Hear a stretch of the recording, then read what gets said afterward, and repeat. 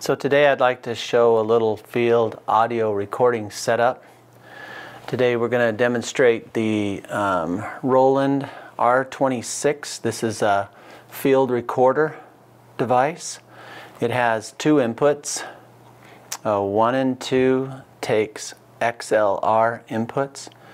We're going to connect up two lapel mics to this R26 recorder, and we'll describe a little bit more about it. Here on the table I'm showing an R26 recorder. I'm showing a handle that can be mounted to it. We've got a USB cable, the older style, that can be plugged into the field recorder, and it can be used as an audio interface directly with the computer. It doesn't have to be. There's a memory card in here, so you can record to a memory card and then import the audio files from the memory card to the computer without connecting them together. That's quite convenient.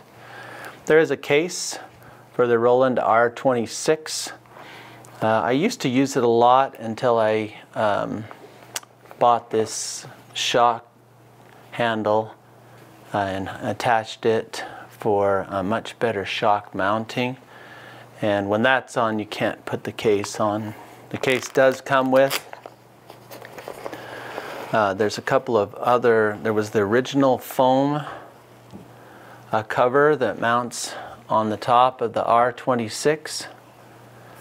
And then there is another high-end Rode, I think this is a Rode, a Rycote sound dampener. It has a thicker inside that cuts out more dB in a higher wind situation. It tends to fall off though, and so I only use that when I actually need it. I'm going to put that back in this little baggie, keep them clean, and then tuck it back in the pocket for the R26 here, like so. So there's that. Also there is a strap. This happens to be a Sony strap. I'm not sure what I did with my Roland strap, but this one works great. If you want to hook a strap on when I'm working, sometimes I'll put it over my neck and let this hang off of me when I'm recording field audio. If you're just letting this sit around, it's kind of a pain to have the strap on, so I usually start with it off. Fold that back up. Additionally, the R26 is battery powered, but you can use a power adapter if you like, and here's a power adapter for that one. So that's the R26. The next thing we have is Sennheisser lapel mics. So we've got a Sennheisser G2 series. This is the transmitter, and we're going to be connecting a lapel microphone to it. It comes with a receiver. That receiver is also a G2 receiver, and it's going to connect to our R26.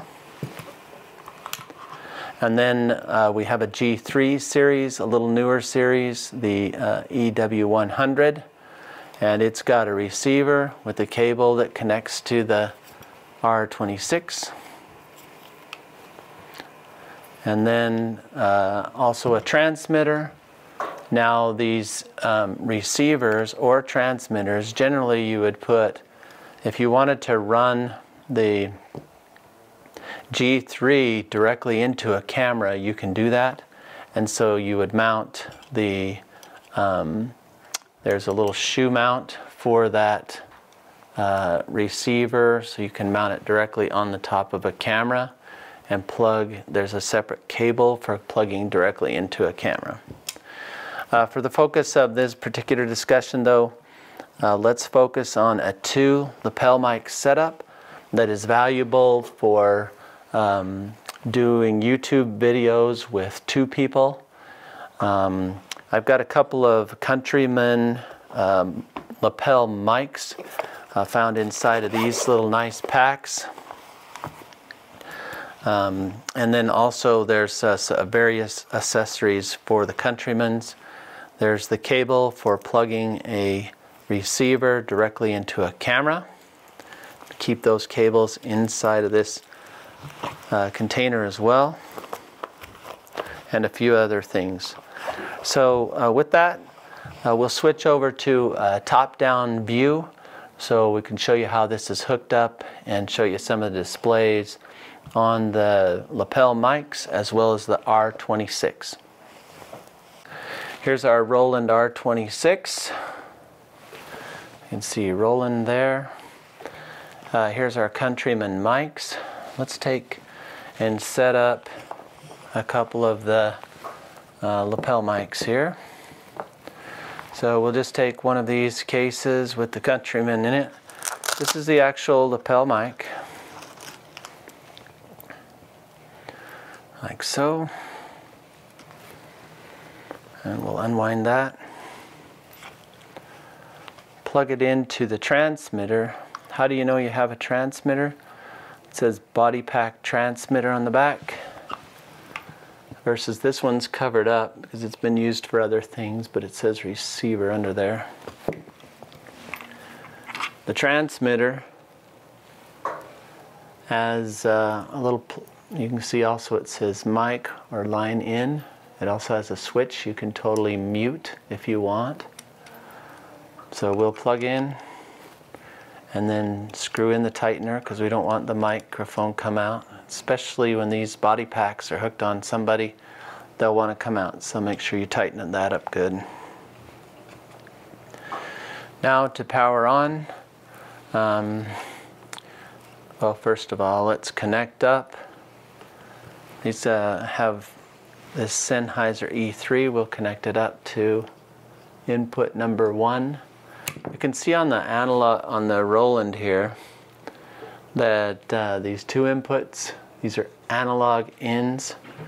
The XLR input is a analog input, and we'll or analog cable, and we'll take that male end and stick it in the female end here. Also, so that'll be the first one. And we'll just move this out of the way. There is a few other things in this bag. There are some more little foam wind protectors. We tend to lose these. These fit pretty tight. They're snug. There's a couple of other type fitting ones here. They're tucked in the back. If you want to connect the receiver instead of to an R26 with this XLR cable, you could unhook it, and now it has an unbalanced stereo 1/8" jack that's common on DSLR cameras. So you could run this straight into the DSLR camera. If you're going to do that, then there's a clip. This is designed to fit on here. It takes a little bit of effort to shove it on, but you can get it on. You got to pull it up hard. And I've got this other thing underneath, but you shove it up hard, like so. And you can see it's going to want to slide down in there. And it'll fit. It has some grooves, and it's designed to fit in there real snug. So now you can mount that directly on a camera. I'm going to take that off here though. For our sake, we're not using that setup, so we'll move that out of the way. And we'll put this adapter for stereo inputs right there. And then the next thing is, okay, that's the first one out of the way. So we'll set him here.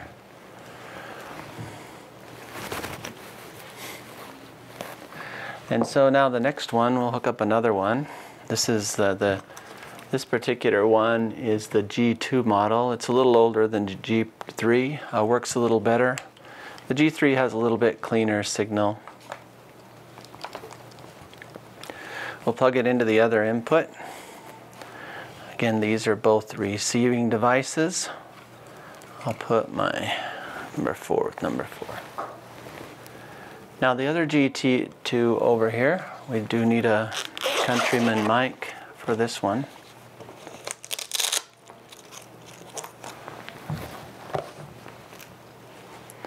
And we unwind that. Usually keep them tied up. This way it's kind of nice. Use the clip to do so, and then we'll unwind it.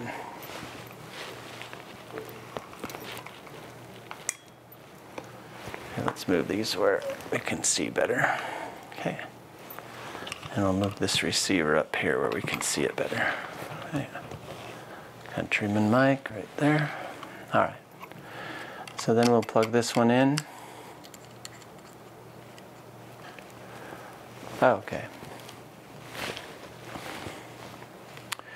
That one's plugged in nicely. The next thing we want to do is turn on the Sennheisser lapel receiver and transmitter. So this is the transmitter. You open the little door by pulling down on the sides, and you can see that we have the first thing we see is a transmitting frequency. In this case, this one's set at 158.150. We can see that it has battery on. We can see that it also has a pilot on. You can refer to you can find the Sennheisser G2 or the EW100 G2 manual online. We have some new batteries in there. There's also menus. Here's up and down menus. You can click set and move through the various menus. And when you select one, for example, bank, you can choose banks. I'm going to just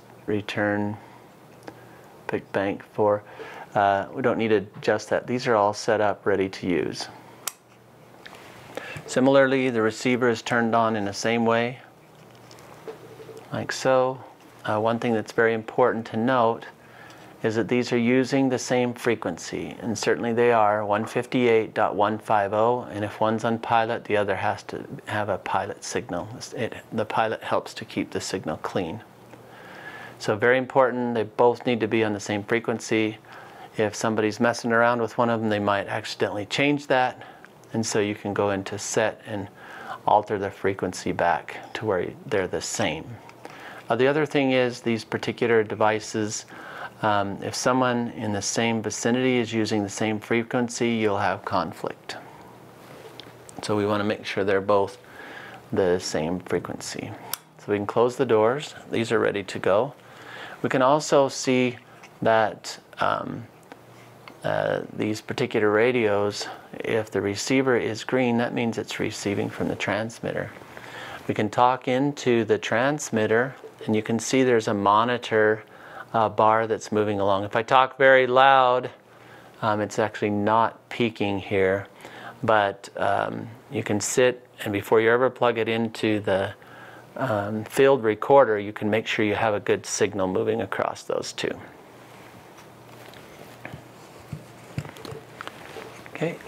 Similarly, we'll do the same thing on the Sennheisser EW100 G3. If you're actually going out to shoot, you're going to want to make sure you have some good battery life left. Both of these happen to have good battery life. You'll notice when you turn on the receiver, if the transmitter is not transmitting, it's going to say mute. Now let's turn on the transmitter for the EW-G3.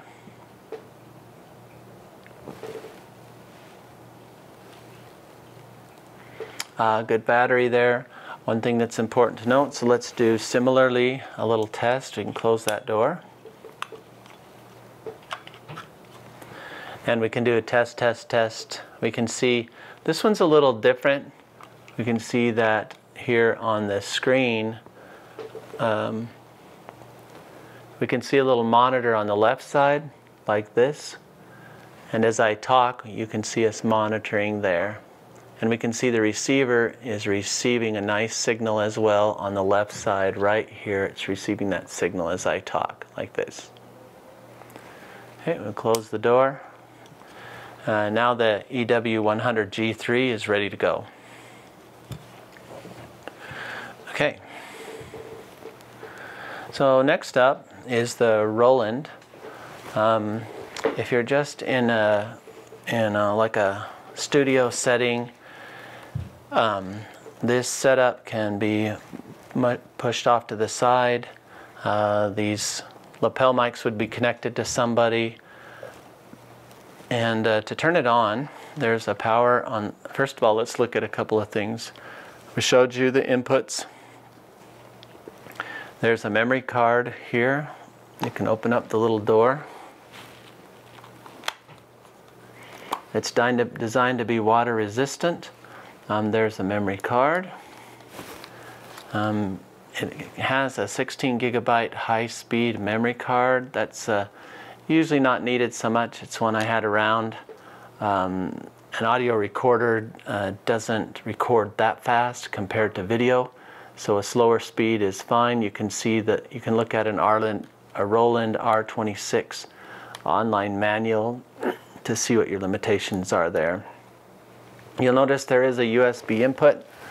This does come with here's a USB cable that matches. So if you wanted to plug into your computer and use this as an audio interface, you could.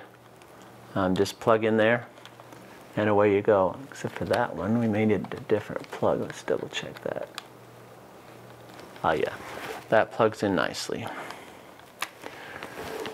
And if you do plug into a computer, if your computer doesn't recognize it, you'll need to download the Roland R26 drivers for your particular operating system from Roland.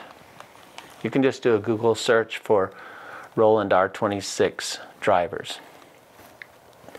A few other things. Here's the DC input if you want to run this without batteries or if your batteries are dead. There's the cable for plugging into the AC or the DC adapter. Generally the batteries last quite long. We should probably look at that. Let's unplug these for a second.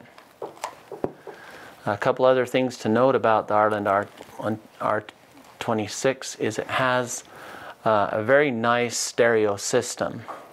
It has 2 mics that are directional and 2 mics that are omnidirectional for 4 stereo mics that combine to create a really nice signal. Also, it can slide out of the pack like this, the holder, in which case we can see where the batteries are on the back. Happens to have 4 AA's in it right now. Always keep 4 AA's with you in case they run out. You can add in a separate mic that takes a 1/8" stereo or 1/8" mono input. Your headphones connect right here. Here's the volume for the headphones. And then here's the power switch right here. Now these little bars are to connect your strap to. You can slide those in and tie those on. We'll put the cover back on.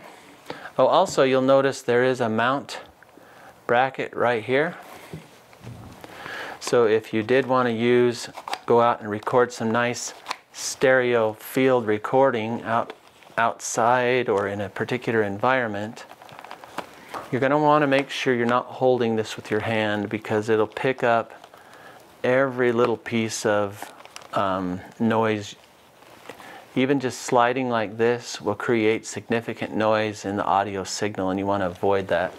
So if you want to use the shock mount, has a little brass spinner here. You hook it right, slide it in the little cutout, tie it on. And now you have a recorder with a nice shock mount. See how those are separated? You hold this quietly with your hand and be very still with it. And you never touch this with your hands. When you're doing field recording, don't plug anything into here. You will want some headphones to plug in here so you can hear what's going on with the signal. So that sets up a nice stereo field recorder. So we'll take that off for now for our example. When we're using the field recorder, we always want headphones so we can hear what's going on. It's got nice little monitors on it, but without headphones you can't tell if there's strange noise or something being introduced or audio artifacts. So you always want to monitor with the headphones. Now if you want to go with a very lightweight setup, you can just use a pair of headphones that you would use to listen to an MP3 player or an older iPhone, but it needs to have an 1/8 inch stereo jack. Stereo jacks have the two little separators, tip ring sleeve they call it. It's 1/8 inch, plugs into here. If you have better headphones, great, use them. Often I will, if I'm backpacking or something and want this system with me, I'll just use a pair of lightweight headphones. They don't sound as good or monitor the audio quality nearly as well, but they're very small. So we can plug that in, put it in our ears, and now we'll plug our microphones back in. So here we are plugging into our microphones, jacks, same over here. Now to turn this on, you can see it says hold power. So we're going to hold it until we see the power come on. You see the R26, enjoy recording. And you'll notice nothing's happening. That's because this is the default setup. And we can't hear anything until we put it into monitoring mode. So if you push the record button once, now we're in a monitoring mode, and you can see on our screen here, on the left side is this microphone. So if I start talking into this microphone, actually, looks like this is the top one is the left. So as I talk into it, we can see that I have a strong signal. If I talk into the right microphone, you can see that I have strong signal, but also both of them are picking me up. Now we have a problem with our, so I'm going to take this this microphone, and I'm going to tie it to my shirt so it can hear me talking. And the first thing you see, we have to be very careful with our audio signals. I'm overdriving the recording here, so you want to back it off. Well, that is the audio for these two inputs is controlled by this left one. Okay. Now we can see 0 dBs on the far right. If a signal bumps up against it, it will start to clip and it will not sound good. We generally want to keep our audio signal around -6 dB at a good volume without going over too much. So it all depends on how loud somebody's talking. So I'm going to back that off even more. We never want to bump up against the 0 up there. We can ride up to the -6, but if people start talking louder, then that's too high. So we need to back it off a little bit. So the idea is to kind of stay -6. It just depends on how loud a person is. And so that's looking pretty good. Now if I put the other lapel mic on me as well, I'll tie it to my shirt. Now we should see both coming in somewhat similar. Well, we're obviously seeing that one of them is a little lower than the other, and that can be problematic. I want to listen though left and right, so I'm going to turn up the volume on my headphones, and I can start to hear on the headphones. I can hear whether I have just one mic on the left, or if I start talking on the right like this. Okay, so one thing we have to kind of watch for since I only have one control for volume, even though the two channels will be recorded separately on the memory, on this SD card, and can be separately modified in a video post-production, it is often helpful if right at the time you record, if you can get your balance a little better. So I think what I'd like to do is increase the volume, the recording gain produced by the transmitter. And so the way you do that is you can go in here and modify the menus. So let's see, can I change this yet? I have to go in and edit. Let's see. I want to go down until I see something that looks like sensitivity. So edit sensitivity. And I can bump up my sensitivity. It was at a -10 dB. I could put it at, or it was at a -20. I could put it at a -10. Now, when I do a -10, we can see that my right microphone, which is the one I'm on, it's actually much louder than the other one. So maybe I'll just put that back. So -20. The other thing I can do is try to adjust the, okay. So I can try to adjust the other microphone. So this G2 is older. It only would show a -30, -20, -10 dB sensitivity. The G3 has a little more resolution. So let's see if we can get them to line up a little better. So here's the G3. I'm going to click the set button. Sensitivity happens to be available immediately on this particular one. If not, you just move through your menus. And so I'm going to lower the sensitivity. Whoops. Go back up. I'm going to hit set. I'm going to lower the sensitivity a little bit so it lines up more closely with the G2. See that? Both of the inputs, I've got them both right next to me, to my mouth. I'd like them to be really similar, so when I have two people, there's very little, if any, difference between gain, which is a volume setting, between the two people if they were speaking the same loudness. Okay, so I like that. This one happens to be a -27 dB. The other one was set at -20, but with all the mics set up, we can tell on our recorder that they're about the same. So I'm going to hit store that and get out of the menus by pushing on and off. Okay, so we basically have our transmitters and our receivers both set up like so. And this whole time we have actually not been recording. You can see that the numbers are not moving. The record light is red flashing. You may or may not be able to see that here. But more importantly, on the display, it looks like a kind of like a stop and a pause. When that's flashing, it's just in monitoring mode. It's actually not recording. And you have to be in monitoring mode to see the monitors. You can turn up the volume a little bit more. In my case, I'm not planning on talking louder, so I'm going to hold it about right there. It's very important that you, like I said, you don't go up to 0. Keep it around 6 would be great.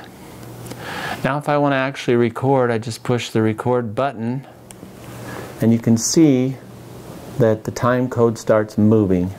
You can also see right here to the left of the time code is the record symbol, which is solid now. So the device is actually recording. And then you go ahead and you run through your recording, and when you're done, you hit stop. You can see that up here to the left of the time code, the stop symbol has been activated. But what if you want to play back your recording? Well, you certainly can do that. You hit play, and that'll play through your recording.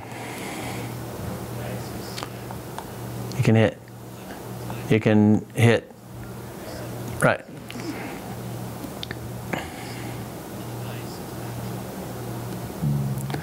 Okay, so we've just played back the recording there.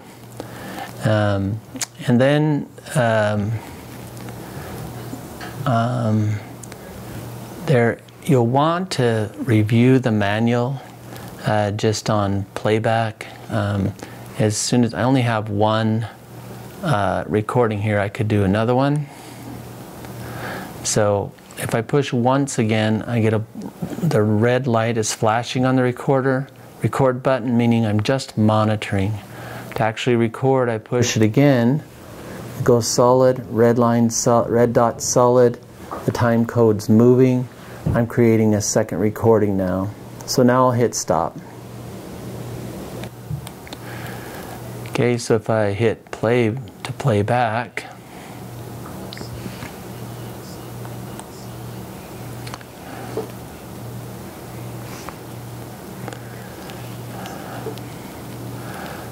okay, so let's see, menus, there's a number of menus here. At the moment we've been focusing on recording just for the two lapel mics, and so the input setup is significant here. We can see that if you select analog in, which are these two, then it says what kind of recording are we doing. Well, you'll see that input 1 is shown here. Phantom sends power from the device to a microphone. In this case we have lapel mics which are self-powered, so we don't use phantom. The input limiter limits if it wants to get loud. If you're outside and a car comes by that's loud, it'll limit it to have less distortion. And then also when you're using lapel mics, sometimes you brush your body or things against the lapel mic, which is a very low frequency, and so we can cut off that using a low cutoff frequency, or LCF, by turning that on. And then we can see the LCF cutoff, what frequency, 100 hertz or lower, is pretty good for lapel mics. For other kinds of recording you might want to change it to something like 400 hertz, but we would like the lower one for lapel mics. So you don't have to do much with that the way it's set up right now. Internal mics, there's also limiters for the top internal mics up here, and those are also documented in the manual. So let's go back. If for any reason you wanted to plug in another mic over here and get a third external mic, you can set that. So in our recording setup here, you can see that at the moment we've got a recording mode of just 2 channels, these 2 channels, and we've selected the source as being just the analog, and you can see it shows us with the 2 mics our recording source is analog. And this is nice because if all I care about is the 2 lapel mics right now, then this will just record 2 channels and I don't have to use up my memory card or worry about integrating those in post. Okay, so also, but what if I wanted to not use these 2 mics and I wanted to hook up and go actually outside or anywhere else and get sort of the stereo sound, which is very rich, not directional, but it provides rich information. Then you would change your recording mode. You could go to a 4-channel mode. In this case you would use your XY mics plus your Omni directional mics, and you can see the recording source is XY and omnidirectional, like that. You could also choose to do a 6-channel setup. In a 6-channel setup, you could do your XY and omnidirectional, plus you could add the 2 lapel mics, in which case you could have the environment around you being very rich if you're doing an outside type of recording, and then you want to hear the speakers. You might have two people, each one has a lapel mic, and you want to hear the environment plus the people's voice nicely in a very convincing, rich manner, which is we are used to in real life. Then this allows you to bring all 6 of them together in a single recording. For our setup here, we will just choose 2 for right now, and we will make sure our recording source is the analog, like so. 2 different analog mics, and that's all it's going to record right now. So now we can focus just on those.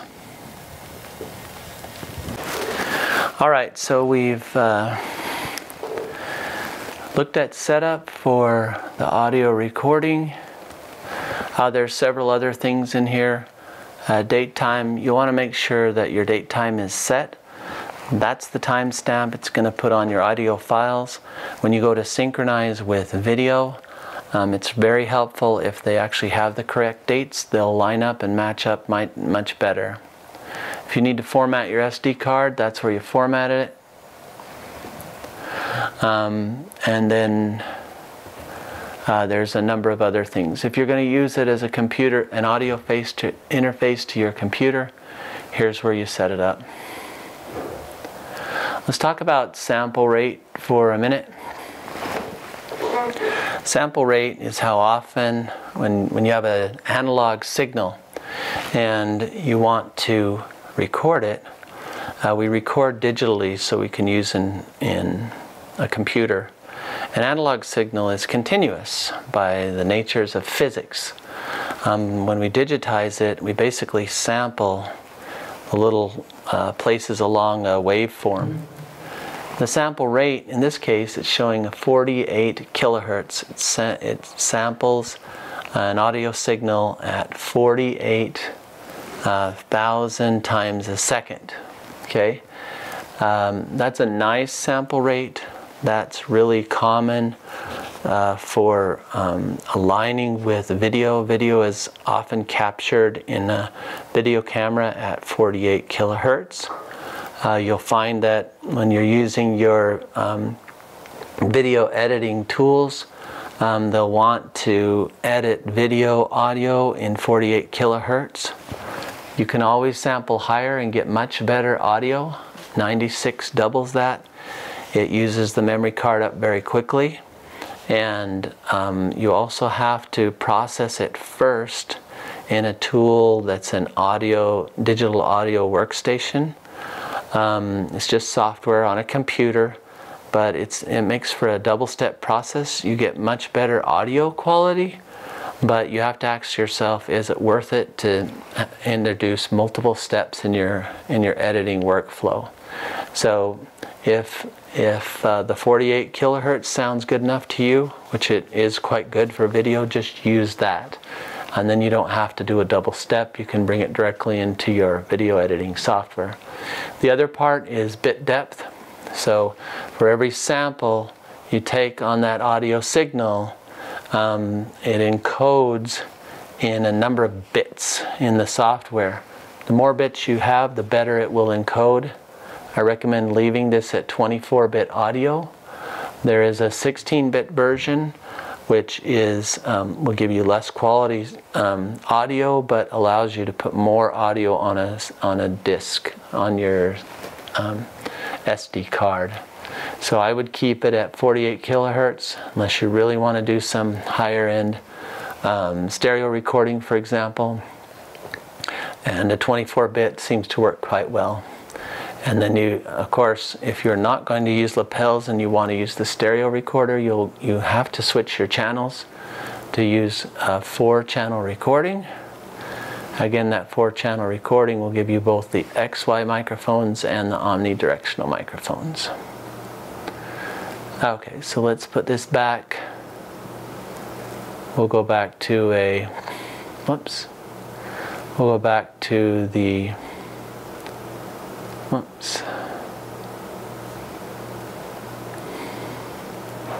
We'll go back to the 2-channel setup. We're going to use our analog microphones like that. and that should work very nicely. Okay, so the setup's done. Hit the menu to get out of there, and you're ready to record. There's several other features for marking your audio and doing other things. I'll tell you to refer to the manual if you want to get into that much detail. So it's important to take care of the mics.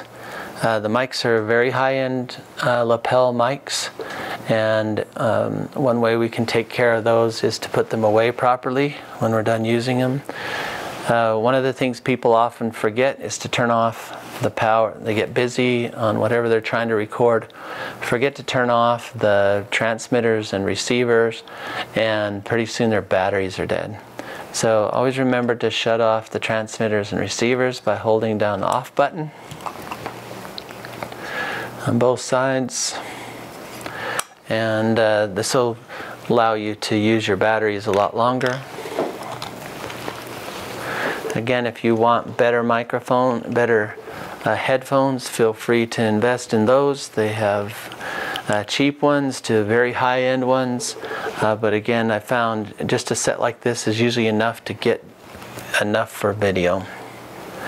We'll shut the power off.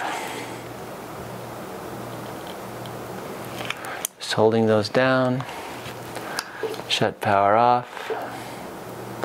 By the way, this one is already down a third on battery.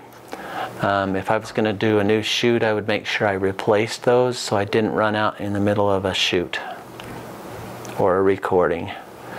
Here we're just doing a little sample, so they're going to last for an hour or so more. So I'll turn that off. Okay, both are off. Now we want to take care of these microphones like we said, so we'll unscrew them.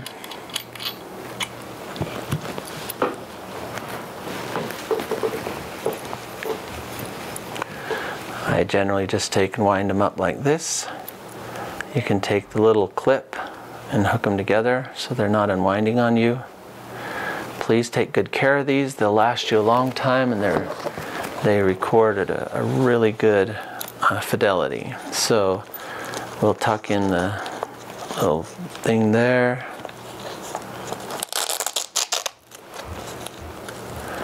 And when you do take them off, double check that you didn't lose your little foam, because next time you go to use it, you want this all ready to go, and you don't want to have to find one of those. So it's best to put it away in a condition where it can be used right away.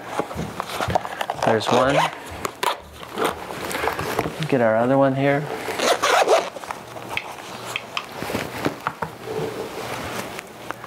Like that.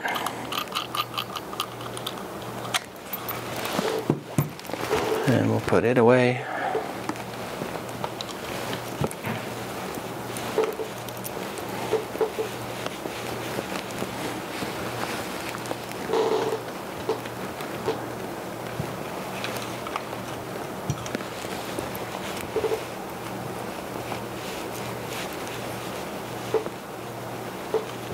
And I'll just hook up my little clip around there, just to kind of keep it together.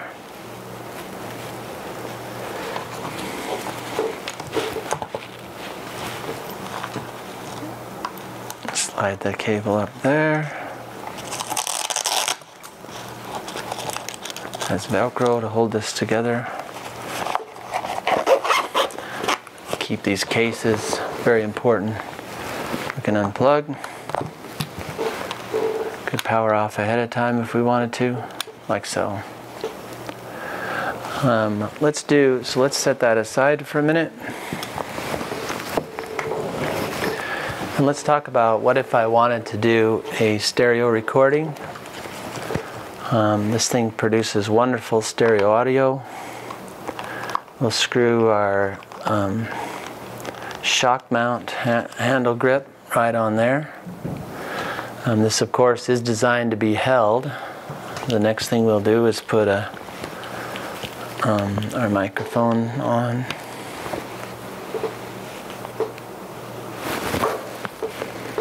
Like so. We'll power it up. You just hold it till it comes on. Okay. And the first thing we're going to do is go to menus, because we've switched into a different kind of recording setup. We'll use the 4-channel stereo mics. By default, we've got 4-channel. It's going to use XY Omni. You can switch that just to, let's see, what else? You can do other kinds of 4 channels, but here our focus is to grab B-roll type audio. We want to hear the environment around us. XY Omni, 48 kilohertz, 24-bit.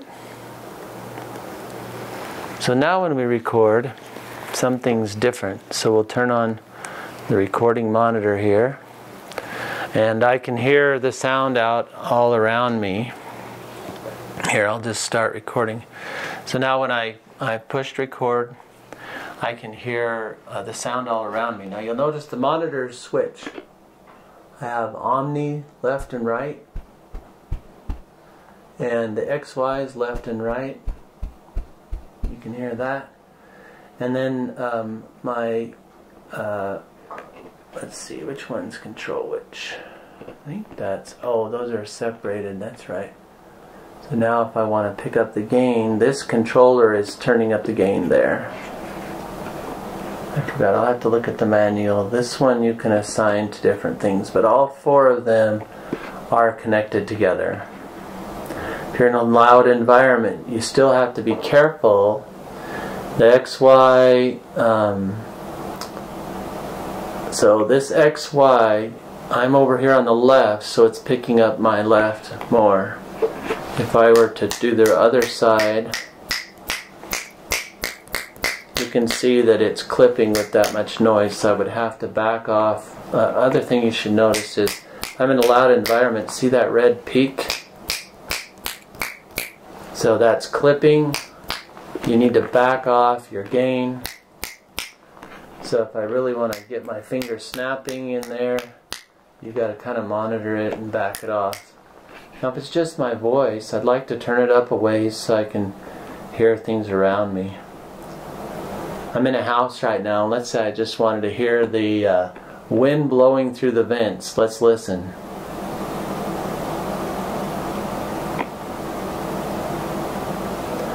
Another thing is, notice just touching the thing, I get all kinds of noise. See that? Listen to that. So when I'm recording, I want to set my setting. Now, even when I'm moving this around, we can pick up the sound. So the idea is you hold still, and you kind of turn your body as a whole.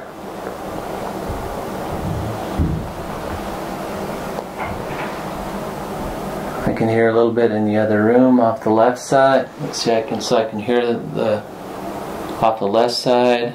I can hear me talking. If I turn, notice as I touch it, we hear sound. We can hear the sound going all the way around. So when you're out in the field, you're going to hold it very steady, not slide anything, and hold still and listen. You can turn a little bit. As long as you have your headphones on, you can hear whether you're introducing sounds that you don't want in your recording. And there you have it. So we've been recording. Again, we hit stop to turn off the recording like that. And if we want to play back, we hit play. And I'll play the last one.